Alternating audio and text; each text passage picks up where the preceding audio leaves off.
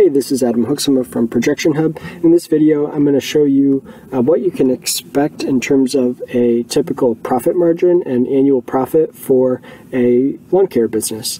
What I'm showing you right here is our at-a-glance summary page of our lawn care business financial projection template, and I'll link to that template in the description of the video below. And so what we found based on 3 different sources, the minimum profit margin for a lawn and landscaping business is in the 3 to 5% range. The maximum profit margin for a lawn care startup would be 25%, and the average profit margin for a lawn care business is around the 14% level.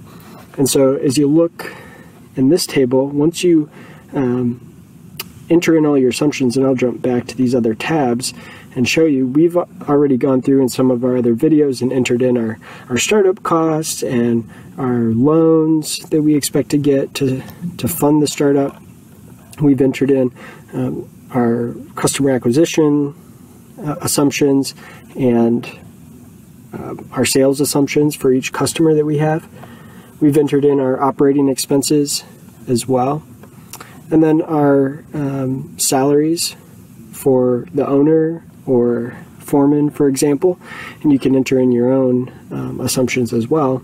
But based on those assumptions that we put in the first year, we start out with a net income of right at that average 14%. Based on the assumptions we have in here, it actually goes down the next couple of years as we're growing, down to an 8% profit margin, but and then in years 4 and 5, it does expand again out to around that average level.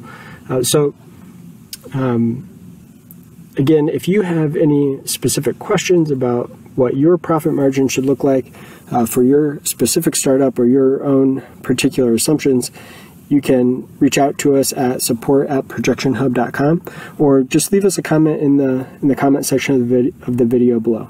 All right, thanks.